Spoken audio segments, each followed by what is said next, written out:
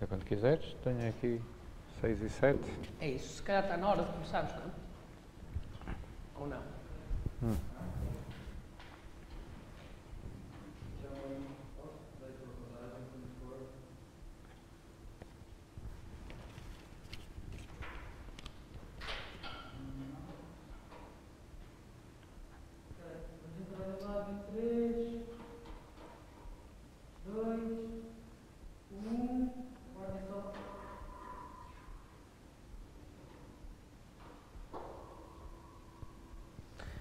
Welcome everybody to this session. For those that are accessing to it remotely, in fact everybody is having access to the session in a remote way due to the circumstances that we all know. So we have an empty room here, but a full spectrum of students and teachers and the whole community outside.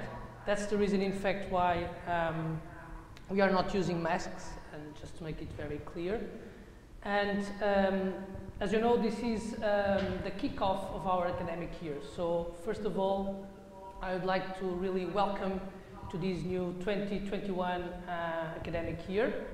And before I basically give the stage to our invited speaker, I'd like to use 5-6 minutes to share with you some thoughts. Thoughts that I think are important,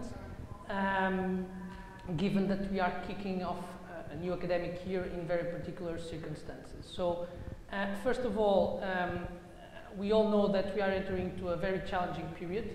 We like that. So we here at Católica, we are ready for that. It will bring us novelties that will be reflected in very practical things, and the way the lectures run, the way we interact with the whole community. But we are ready for that. I think we have been doing our homework.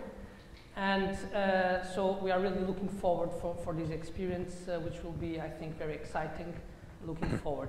Something that I want to guarantee to all of you, is that, in fact, everything that we consider to be strategic continues to be on top of the table. So the excellency from a scientific point of view of the programs is being obviously continuously reinforced. The effort to continuously innovate in ways of learning, ways of teaching. The internationalization continues to be absolutely key for us. So on top of the double degree programs that we have, as you are going to notice, you will have a lot of visiting teachers, and we also have a lot of visiting students around, and activities that we are doing from an international point of view. And then something that also is massively important for us is really the connection with the companies. The bottom line of the whole master program for the majority of our students is the job market. And therefore, for us, it's absolutely critical to prepare them for the job market. And in fact, that's why we try to kick off the academic years, with invited speakers that have, in some way, that have been following a successful path, and that represent also a successful path in terms of, in terms of corporate world. And that's why some months ago we invited Martim Guedes, that is here with us today. It's really an enormous pleasure to have him here with us today. Martim is the co-chief executive officer of Aveleda, which is a very large company working on the wine sector. In fact, I think it's the largest producer and exporter of vinho verde, exporting for more than 80 countries, I think. So, and it's, for what I know, a company that has been pushing really hard in terms of internationalization, continuous innovation, which means a strong fit with our own corporation here at Católica. So this fit basically triggered the invitation that fortunately Martim accepted. And I want just to briefly share with you some notes about who is the speaker, and then of course the stage is for Martim. So Martim basically completed his undergraduate. He's still very young, but he completed his undergraduate in management some time ago. And then he started his professional career in financial markets and then investment banking. And at some point decided to change the path of his career and to link it to Aveleda. And for that decided to make an MBA in Barcelona, ESAT, which he completed successfully and very successfully in fact. And then he came back in 2007 to Portugal, and since then has been working at the company at Aveleda with different responsibilities, I guess, more related with things that were not strictly related with finance and financial topics, so commercial and marketing divisions and responsibilities, and nowadays is in the leadership of the company. So I think Martin will use the next minutes to share with all of us his very rich experience, his career path, and also some events that went through his life at Aveleda, and also the story of Aveleda. And Martin knows very well the heterogeneity of our portfolio of master programs. So I think he will try to describe situations that here and there connect, so have different dimensions and therefore connect with our different master programs. So on behalf of all the community that is remotely with us, I sincerely want to thank you very much for being here. It's really a great pleasure. And obviously now the stage is yours, and teach us something. Let's see what we can do. So the first words, of course, is to say that I appreciate very much the invitation from Gonçalo and from Universidade Católica to be here, because I really enjoy having the opportunity to share some experience and some thoughts with the students and with the whole community. So that's something I'm really happy to do. It's a pity that I cannot see you physically in front of us, but it's the times that we live in. So to sort of make up for that, I would like to invite you, whoever is interested, to connect to me with LinkedIn, so that we can connect in some ways. But and now I would like to share, of course, some thoughts and some ideas that I hope might be interesting. So first I will speak a little bit about myself, about my career, my path, my options, and then I would like to share some random thoughts on things that somehow are related to management and might be interesting for you, or might at least stimulate the discussions that I hope we can have after we speak.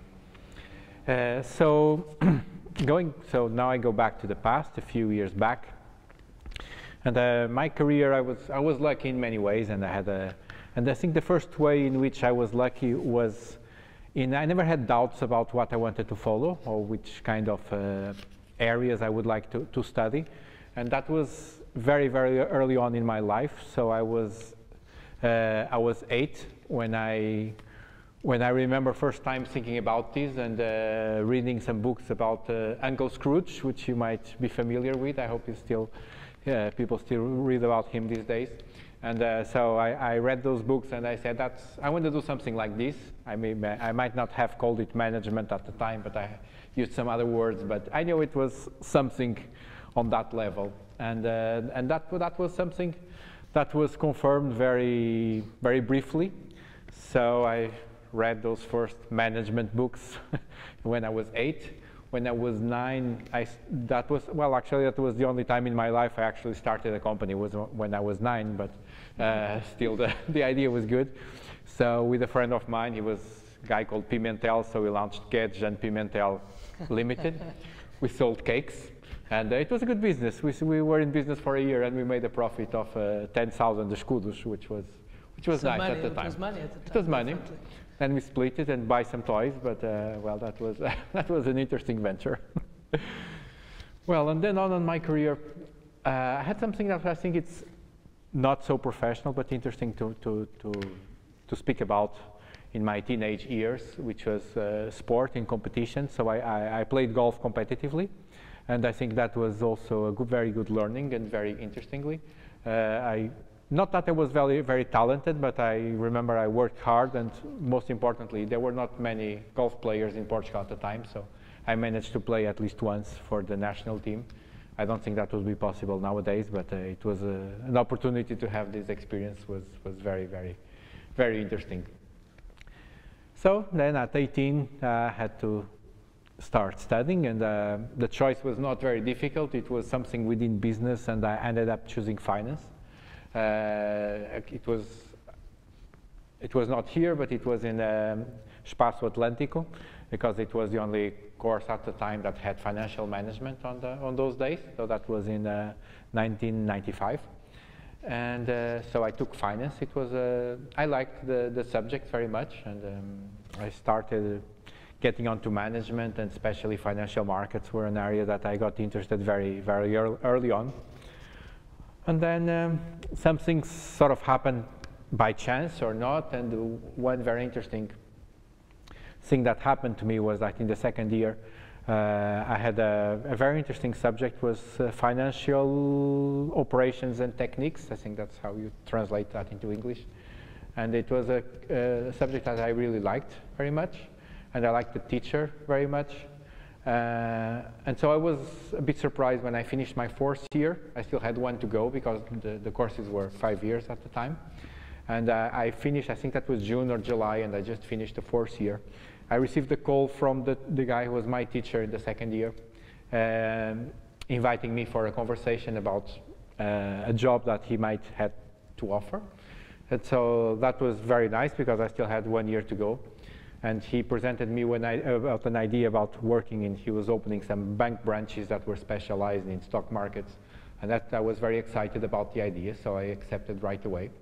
So I sort of negotiated with him, okay, we'll wait for 6 months and then I'll start, and then I'll do 6 months working and studying, and we'll sort it out, and I was happy about that. I remember that then I got home and I told my parents how happy I was. I wasn't even looking for a job, and I already had a job, so that was really nice. And then they asked me, oh, that's very good, when do you start? I said, okay, I start in January, and how much are you going to earn? And they go, oh, I forgot to ask that. But now I don't feel comfortable about calling back and asking about that, so maybe in the end of the first month we'll have an idea of how's that going to happen. So a lot of confidence on the counterpart. Yes, and especially on the person. I mean, knowing the person I was going to work with was very important for me at the time.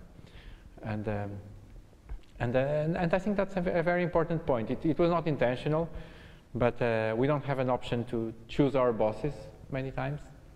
And it is interesting because when we ask people what are the most relevant factors when they choose a job or they choose a company to work for, people talk about many of them. And there's one that normally doesn't show up spontaneously, but when you ask people, it makes a lot of sense, which is the boss that you work for. I mean, when you look back, and I know we shared some experiences. I know you had some very similar experiences to the ones that I had, and you had very good bosses in your career, and that really helps us. It's very important, and people sort of forget that when they choose a job.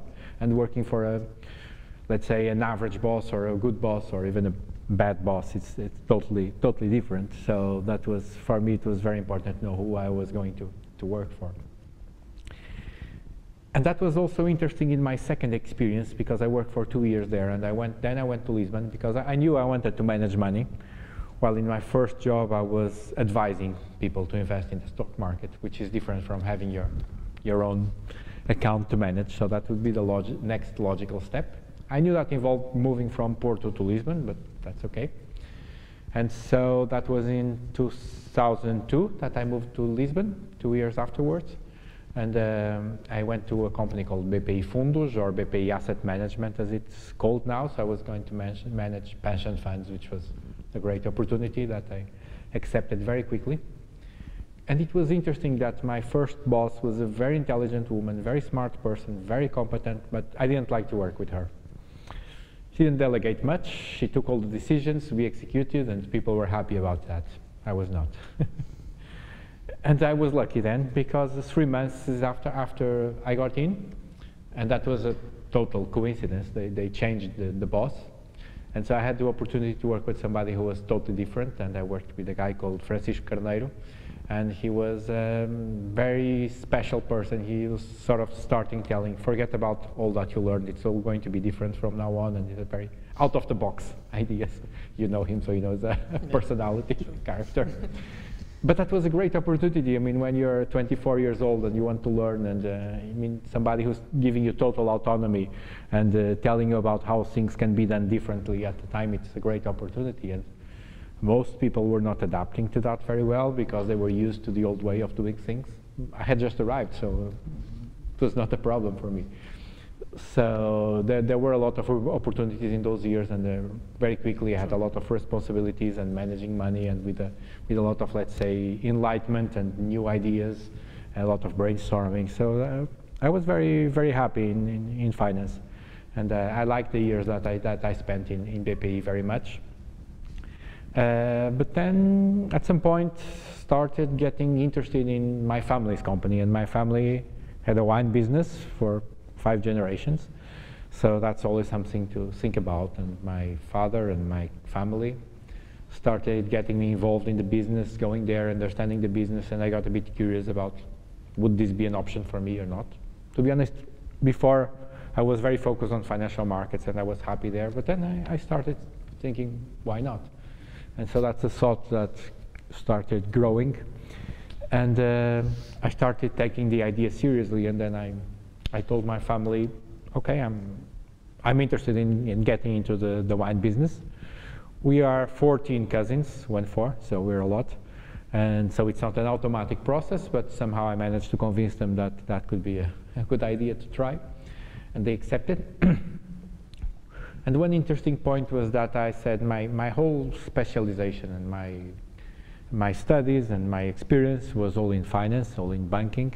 And in the wine business, there are other areas that are very important, like marketing and sales.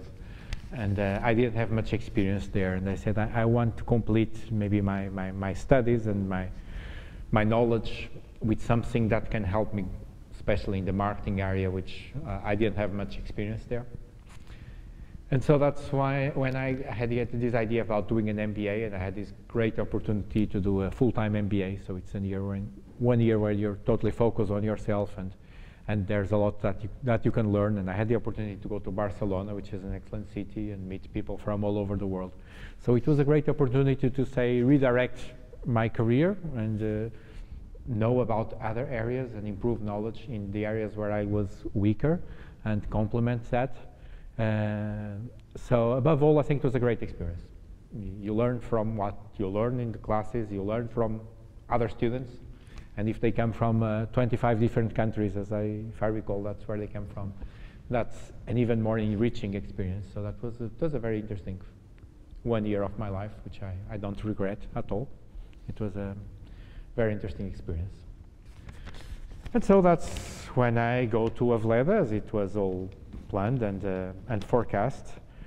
And so I started to work in the marketing area. So I wanted to make my way up from where I was less comfortable, rather than starting in finance, which would have been more comfortable.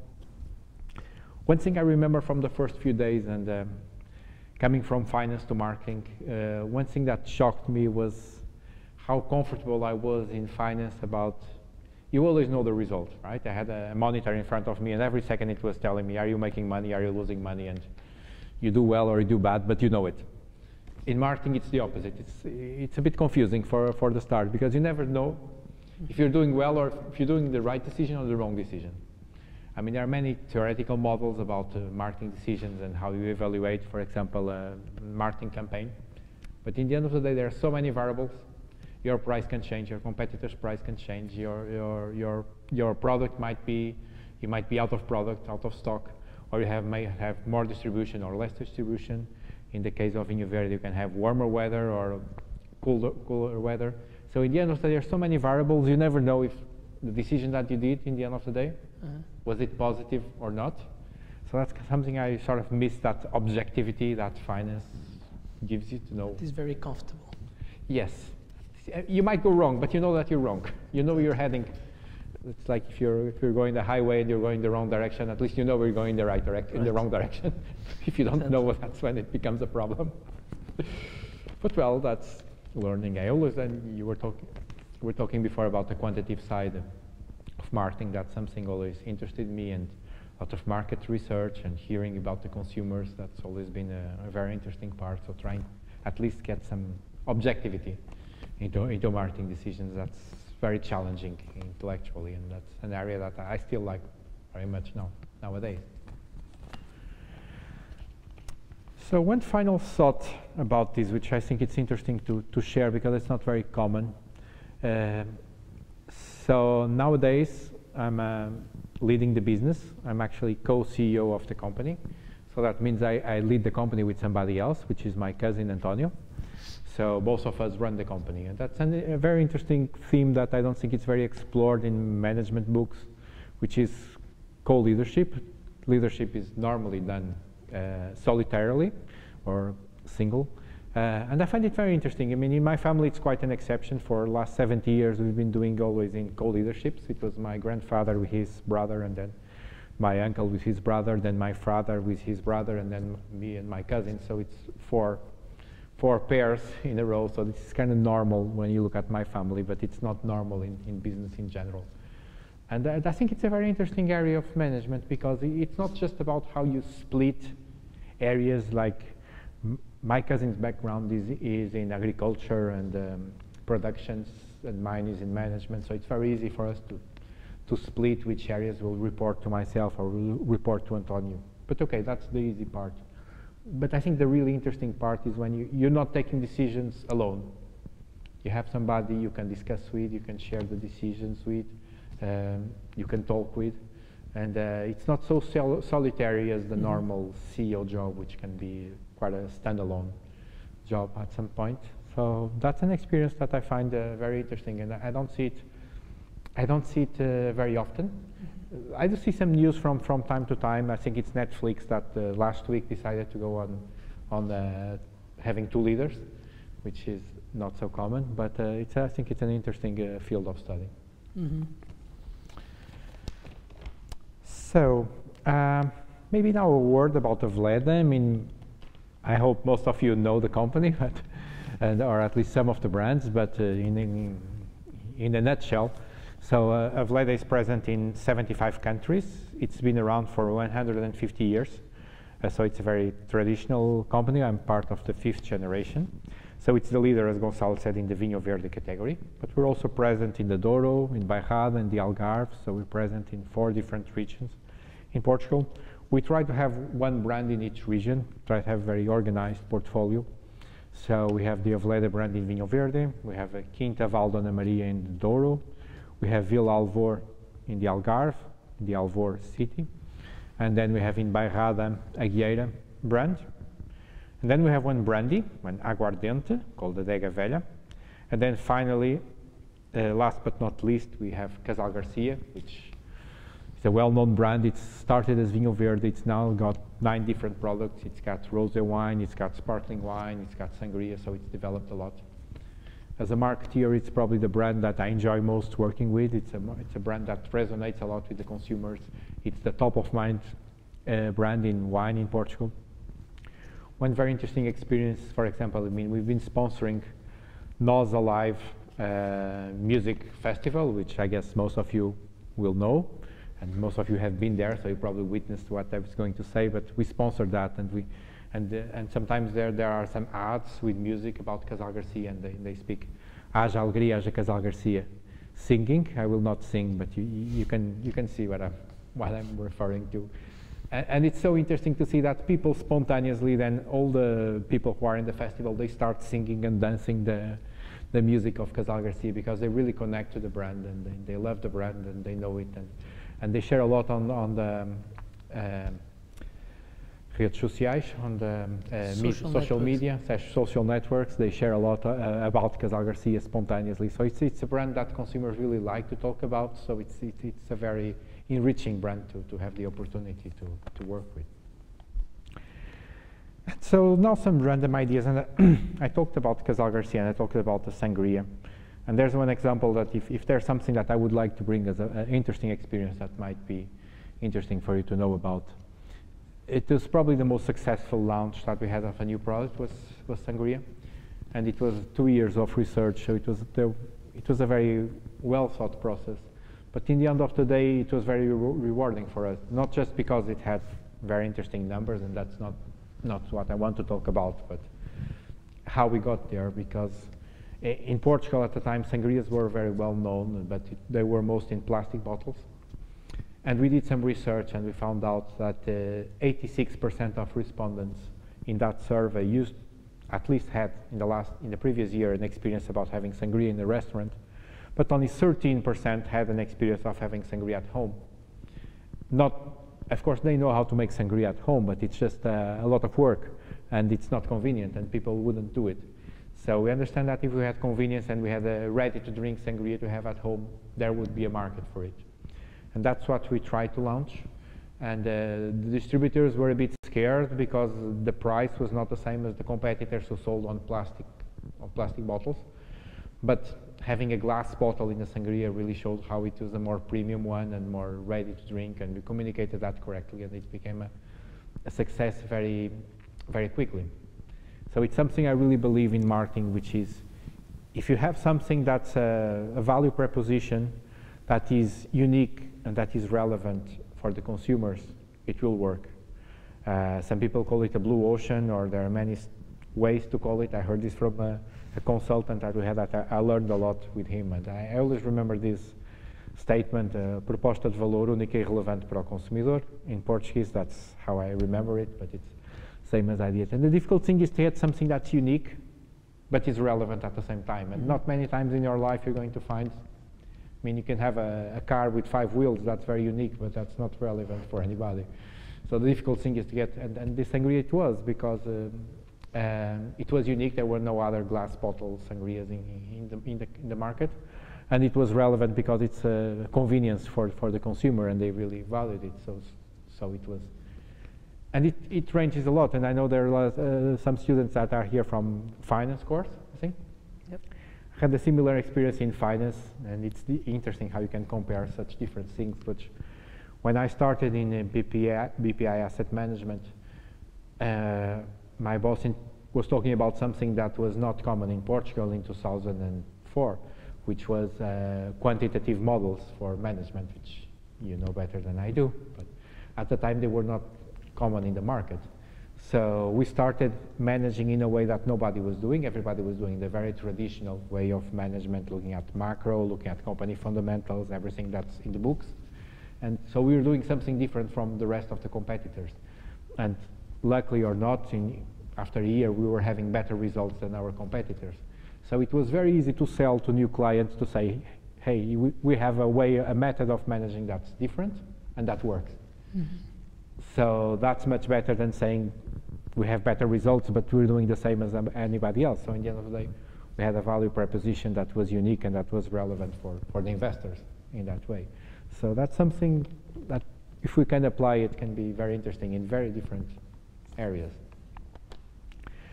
So maybe from here I would jump to a totally different area, which is sales. That's an area that I'm particularly close to because as a manager, that's something that when you wake up in the morning, if you think the first thing that you think about, and if you are a part owner of a company, especially, it's how much you are selling. That's the first question that you make when you get into the company, because sales really drive what happens in the company.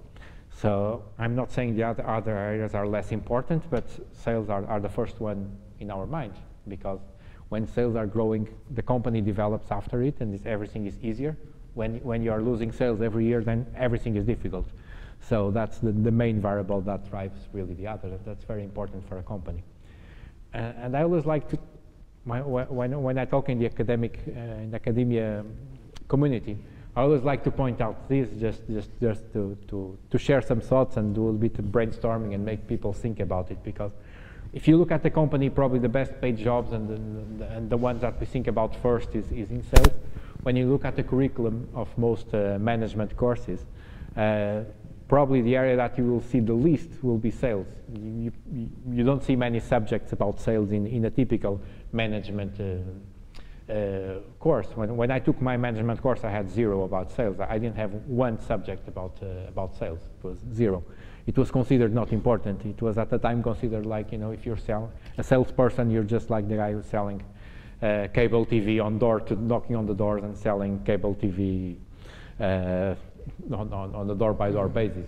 And that's not it. That's not the way I see a salesperson in a company like mine is totally different. I call it a 360 degrees management, because they have to manage everything. They have to manage, ideally, they are not just selling products into their client, they are managing their client's business. They need to know everything. They need to know what stock levels their client is going to keep, who he's selling to, what's his price strategy, how is he placed on the shelves, what's this competition, how many salespersons he's going to put behind the brand, how are the sales incentives going to be determined. So one salesperson has to know everything about management. Has to know the finance side, if payments are done or not, the credit conditions. So he's managing a lot of things. So I want to say this because I think sales jobs are much more diversified than people imagine. Many times I interview people, and I remember I hired a few people from Catholic a few years ago from here, and they were good hires, actually. I'm happy about that. But I'm happy hearing that. Yes, that's true. But I know not many people were interested in a sales job. I know most people would prefer to go in marketing or finance or other areas that are might be more appealing. And I feel that we're not passing the right message, because not that many people are interested in sales jobs. So that's something that I think it's interesting to have in your mind, that I think it's a really valid option when you graduate to go start in a sales job. I think it's a really valid option. Of course, if you like it. If you don't like it, that's totally. No, that's also sorry to interrupt, but Please. it's also nice to. It's also let's say a good working point for us here at Católica, because it's Católica that today we are talking about the context of Católica. It's very important, as I started to emphasize in the beginning, this connectivity with the corporate world. One of the reasons exactly because of this, we need to have feedback of the dynamics in terms of relevant topics where we can improve. So definitely this kind of, I'm not saying that we are not strong at the sales topic. Maybe we could be stronger eventually. So I'd be very happy to, it's a working point, okay? So it's a very nice tip to pay attention, because honestly, especially when we think in terms of the programs as a whole, sometimes we miss the picture in terms of details that at the end of the day, from a job market perspective, are in a certain specific period of time, are massively important. I think, for example, IT competence is another example, right? It's like 20 years ago, maybe it's what was not critical. Nowadays, programming in finance became massively important. So. Yeah. So thank you very much for pointing out and that. And actually, my next point was sort of related to IT, because I was talking about digital marketing, and it's just a random point that I'd like to make. And I'm not going to teach you anything about digital marketing. Maybe you know more than I do, because it's changing so fast. But there's one aspect that maybe many people don't realize, because it's changing so fast in companies, is that the areas of the marketing departments are changing very rapidly. And like, if you think about it, 15 years ago, a marketing department, how we worked in a very traditional way, was that you developed an ad and a campaign, and if it's good, and then you put it on the media for 3 years. And most of what you do for 3 years is buy media space in TV, in outdoors, and in magazines or the radio, and that's it. So we spent a lot of money in media, and a little bit of money in creating the ad, and in some agencies from time to time, but not every year, and we didn't spend much money in people, because it was not needed. And if you think about it, nowadays it changed totally, and it changed dramatically. And we are going to need much more people in digital marketing in the future, and I think that's going to grow in the job market. And why is that? It's because if you think about it, now we don't create a message every 3 years. No, we create a message every 3 hours. I mean, if you think every brand that we have has to make a post on Facebook and Instagram and other social networks once a day, so that's 5 posts a week. We have 6 brands, so that's 30 posts a week, just posts, and then we have to create videos. And if those contents are good, they're going to circulate on YouTube or LinkedIn or other platforms, and they're going to become viral. So if you make good contents, they're going to spread. And most times they're going to spread almost for free. Because if you want to put something on Facebook, it's for free, or you might pay, but it's quite residual.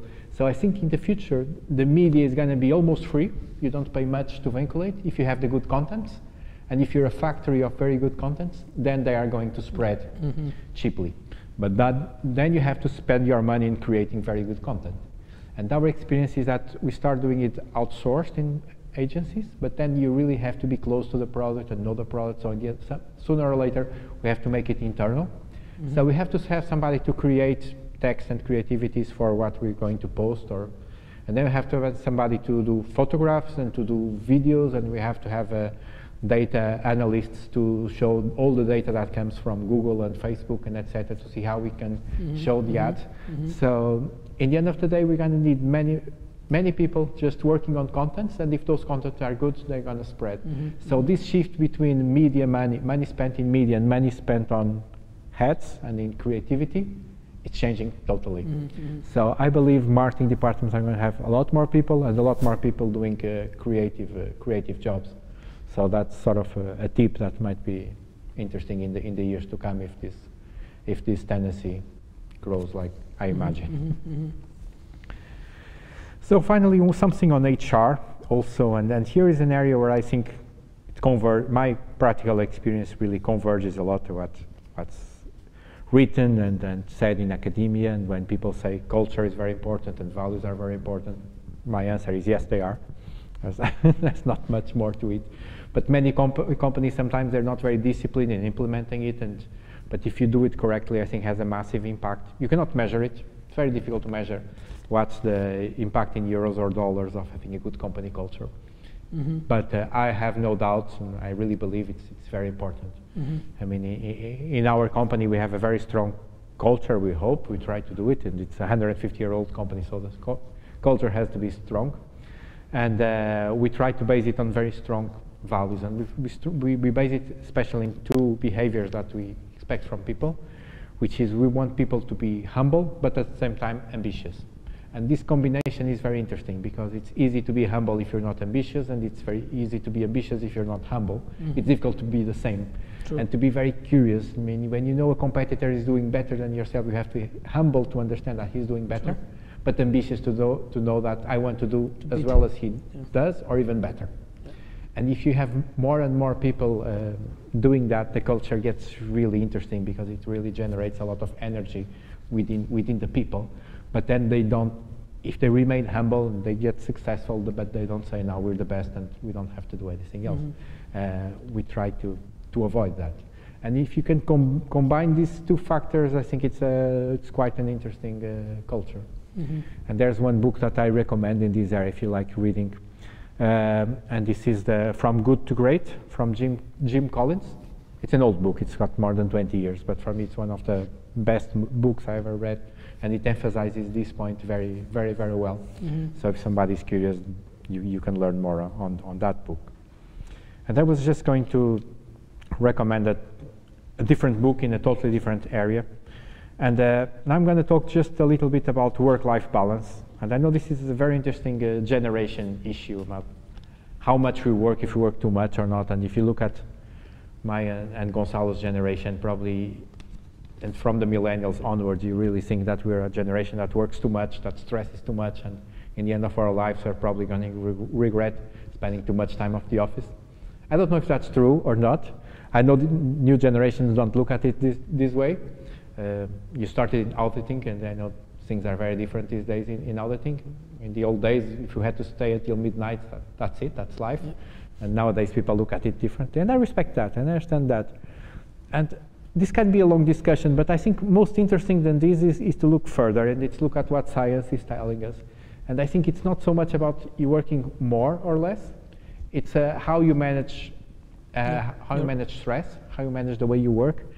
And this book, it's called Reload by José Soares. He's a professor at Sport University here in Oporto. And it's a great book, Reload. I like it very much. And it focuses how much he learned from athletes, from high competition athletes, about how they manage. And if you look at athletes, they are not always sprinting. They're not always performing. They have times when they're performing, and there are times when they are recovering. And if they're recovering, they're not sprinting. But we don't do that in business. We go to bed and we're looking at the email at 11 o'clock at night. So we're not repairing ourselves and we're not recovering next day. So I think there are much more, science can help us a lot more about separating when we are working and we are not working and we are recovering, and we should not mix that. And when people are in this gray zone where they're working and they're not working at the same time, that's when I think it really gets counterproductive, and it happens a lot. So I think if you manage well, how much hours is spent on the office becomes a less important issue, and how you manage your stress and your well-being becomes more important. There are lots of techniques and mindfulness and these books, and science really goes much further into this nowadays. My last point is just about what you're doing right now, and I think it might be interesting in the area that you are, which is about the acquisition of knowledge through your life. And I remember at this point of our lives when we're 16, 17, 18, and we're discussing which area to go. And I remember one discussion about a couple of friends, and they were one saying he was considering going to med school. And the other said, no, you shouldn't go to med school because doctors have to study all their lives. I said, no, so I won't go to med school, that's bad. So this maybe is to show how old we are and how different the world was a few years ago. But most importantly, that nowadays it's quite obvious that we need to study through our lives in all areas, regardless if it's med school or if it's something else. And the point that or the advice that I really like to say is that I think all of you, and I advise this to the people that work for me, is that you should have, when you're working, a proactive strategy of acquisition of knowledge, which means that you should not wait for your boss to say that you need to do an Excel course next week or English course next week. That's not the point. You need to drive what you want to do. And for example, myself, what I like the most is reading. I like reading books a lot, and I'll read a lot of management books. Some other people prefer to go to conferences or to go to all kind of different formal education and formal courses like these ones. Other people like to listen to podcasts, or there's so many different ways for you to acquire knowledge or like to learn from others. It doesn't matter, but I think everyone should try to have an acquisition to learn and to drive their own acquisition of knowledge through their careers, and don't wait for other people to tell you what you should learn. So that would be my final message. Fantastic, Martin. Thank you very much for your words. Now we have, I would say, some 5 to 8 minutes for Q&A. And I'm going to see if I received here some questions. So let me see. So I receive here more a comment from Susana Silva, I guess it's a colleague from us, saying that good that we teach sales management at the master level. So there you have, there is already an output from our call. And then we have also here another question. Well, this was more a logistic one. So I guess that students and all the tenants knows that you can just type down eventual questions or comments that you want to make related with this call, with this event. In the meantime, as we are not receiving anyone here, They're all very shy. Sorry, they are a little bit shy. Maybe it's because this is this special environment of having empty rooms and cameras. But I know Martin since a long time ago. I didn't make the disclosure at the beginning, so I wanted to keep this more formal and less. But it's a fact, and I think he's very humble. So I think here you have an example of someone that really tried to be continuously ahead of the curve in terms of what we could do in terms of, professionally speaking, of enhancing skills. All of us have, I would say, a natural fit for something. Athletes, golf players to play golf, football players to play football. Some of us like more finance, others to make sales management.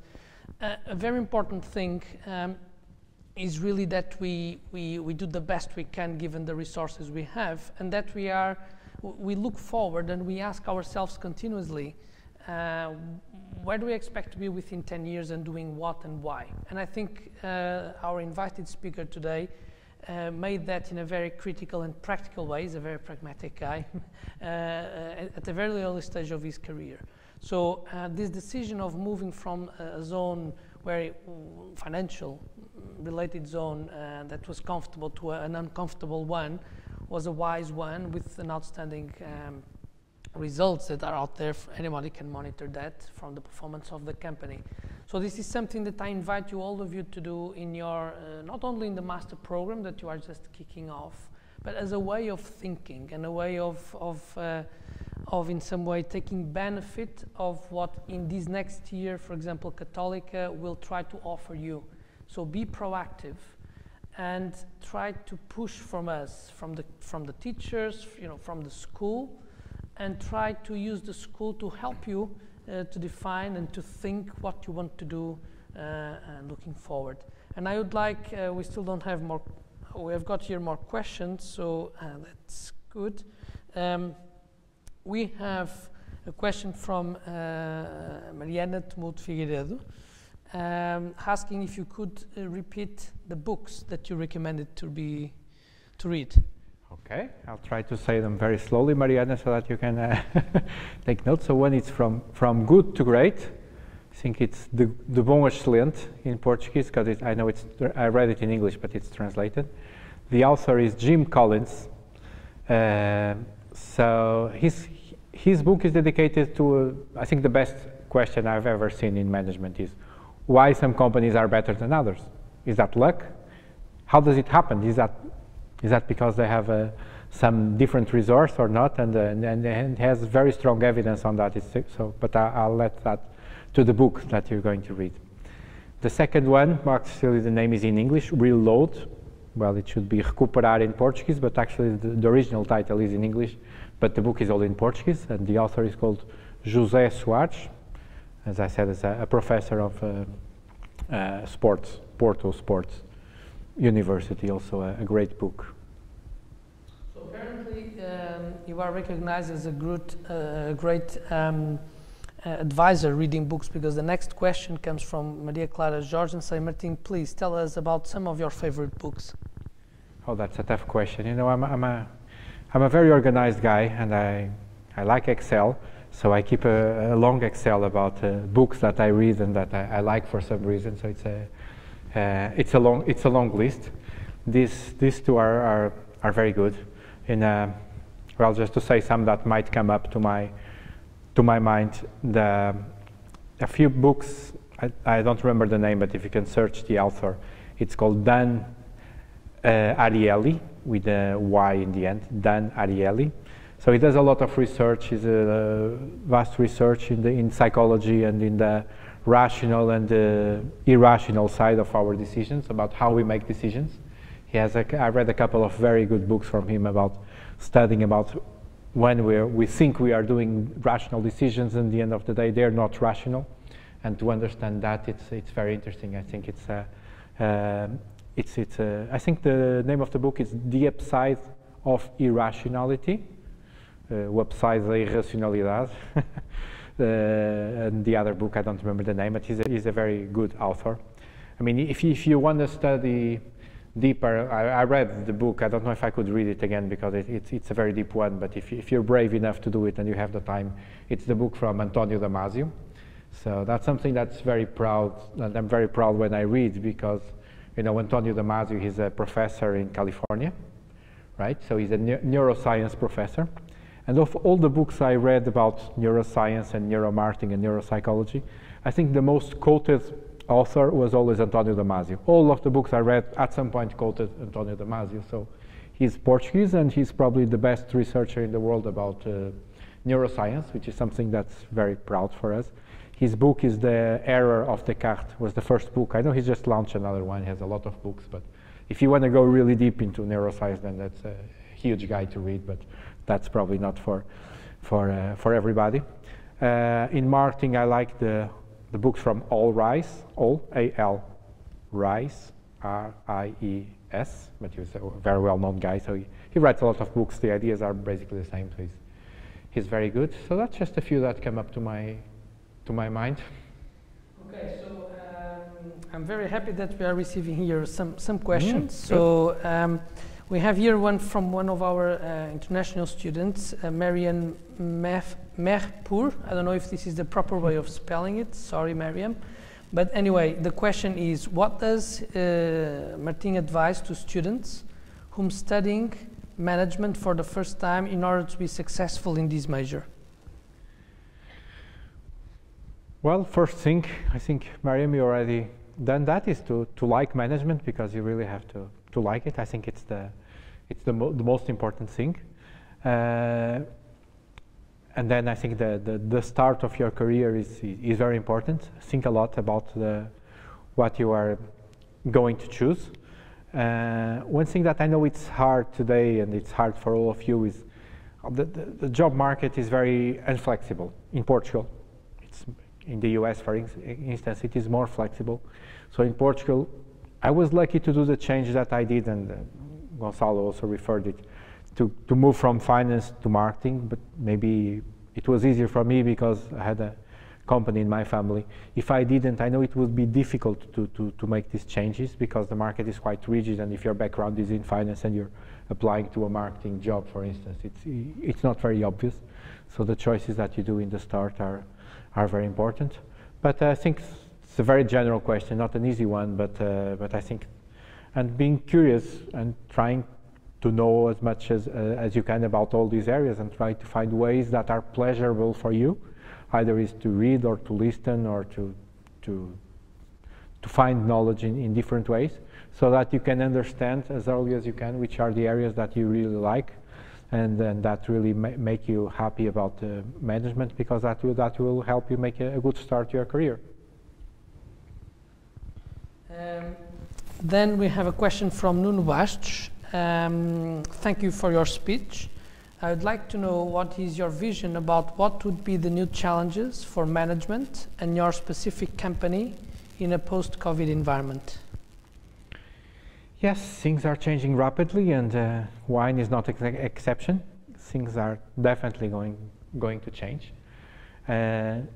One thing that might not be very obvious is the importance of brands, and I'm gravitating to marketing again, but that's an interesting one. That's something that people repeat it, but brands are more important than ever. That's why this is growing importance. Why? Because in the COVID era, people really gravitated to the brands that they know. That was a very strong trend in the market. People don't spend too much time in the store. They want to purchase quickly, and they want to be safe. They feel that they want to be safe, and so they want to go to safe havens, to whatever makes them comfortable.